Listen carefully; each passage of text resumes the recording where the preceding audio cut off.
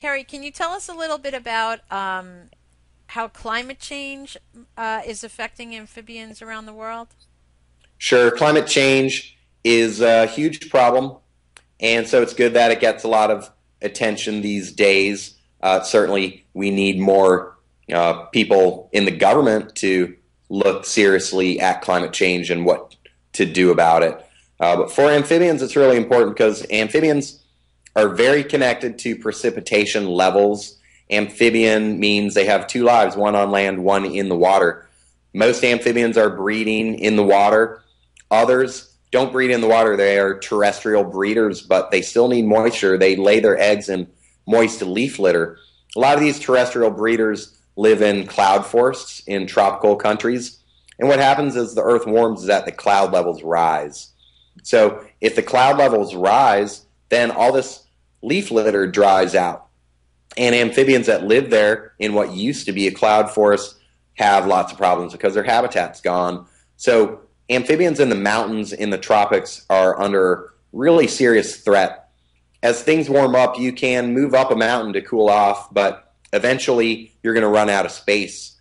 Surface area decreases as you get to the top of the pointing mountain. And then if you're already at the top, there's nowhere left to go. A lot of amphibian species that live in the mountains, they only exist on one mountain or one mountain range. If something happens to those populations, then the entire species can go extinct. It's not just the tropics, though, that have problems. Here in America, Yellowstone National Park's been a national park since 1872, but it's not protected from climate change. There have been persistent droughts in Yellowstone for the past 50 years, and about a fourth of the ponds in the park have started to dry up over the last 20 years.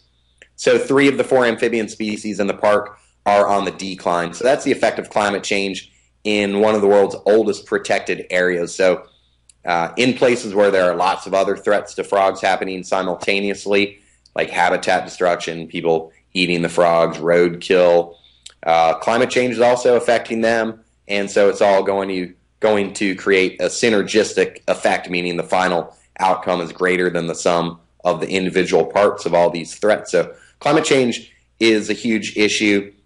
Save the Frogs, a year and a half ago for the International Day of Climate Action, we got some really big posters about 10 feet long up in 5 major airports across the country to highlight the effect of climate change on amphibians. And I know that the one in Chicago O'Hare is still up now about 2 years later. So that's really great. It's probably been seen by hundreds of thousands of people. And we have a page on our website, savethefrogs.com/climate, where you can learn about the effect of climate change on amphibians and ways that you can reduce your ecological footprint to help stop global warming.